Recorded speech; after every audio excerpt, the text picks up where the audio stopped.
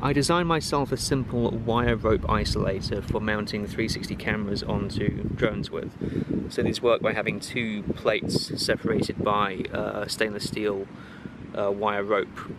You see these a lot in proper cinematography, mounting big cinema cameras onto cars for chase footage and whatnot.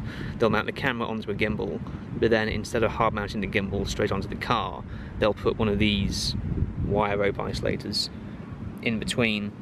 I've just designed this in SketchUp, printed it in PETG, and used some 2mm stainless steel wire rope.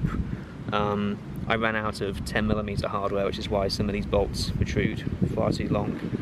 I don't actually know how stiff or rigid these are meant to be, but because I designed it with 6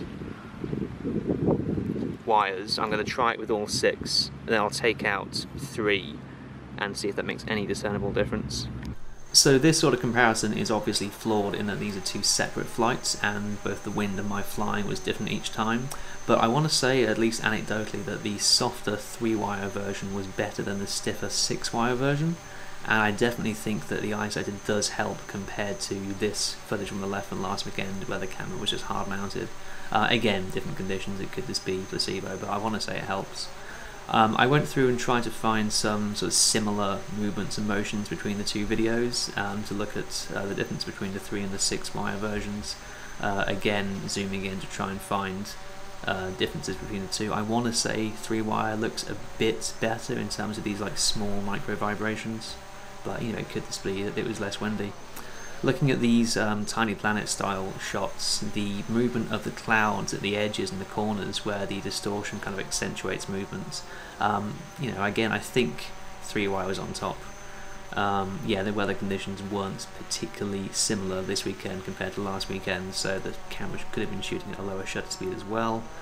But then the sun did finally come out at the end, and I just flew at the end of a pretty much empty pack and tried to get some similar sorts of movements. Yeah, I think that overall it does work. I think it is better than having the camera hard mounted. I think next what I'll try doing is making a new softer one but more stable, so using 5 thinner wires rather than the 3 thicker ones. After a chat with somebody on Instagram, I think that having 5 1mm wires will be sort of similarly rigid as the 3 2mm wire version from today, but a more stable platform overall. So yeah, I'm still waiting on motors for the flap hex, but I'm going to be really slow for some reason. It should have been about 10 days or so, but it's been, you know, 3 to 4 weeks.